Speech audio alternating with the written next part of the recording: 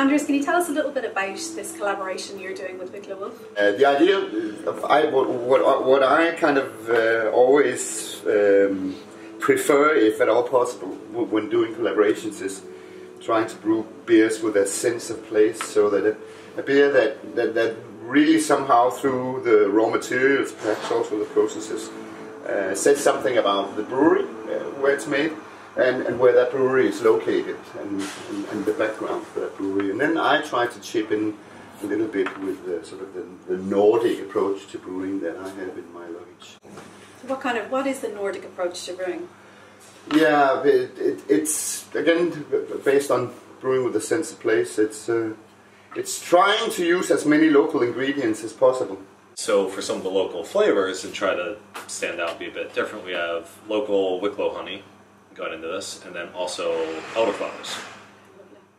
So it should definitely impart the nice floral, fresh, local Wicklow honey from our own hop farm, more or less. Yeah. So it's a blonde ale, a honey blonde ale. Yeah, elderflower and honey, Lovely. kind of strong blonde ale. Okay. So Like a kind of springtime beer. Mm-hmm. a little stronger, but still for Spring beer, a nice time beer with a bit of a punch to it. Bit of a kick to it. Well, I don't know why there's something about the air here, and I wake up with a headache every time. It's a weird thing.